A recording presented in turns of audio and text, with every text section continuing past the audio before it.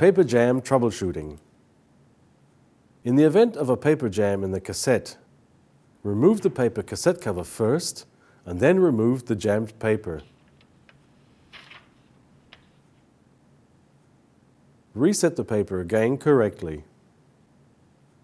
If you face a paper jam in the multi-purpose tray, remove the jammed paper and reset the paper again correctly. When you cannot remove the paper or when the jammed paper reaches the printer inside, please refer to the following instructions without taking it out forcibly. In the event of a paper jam in the back of the device, open the rear cover and remove the jammed paper. Sometimes it is necessary to also open the upper cover to get in touch with the jammed paper. In this case, be careful not to burn yourself. The fuser section may be very hot.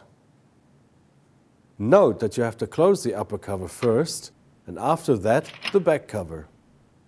Otherwise your printer may be damaged.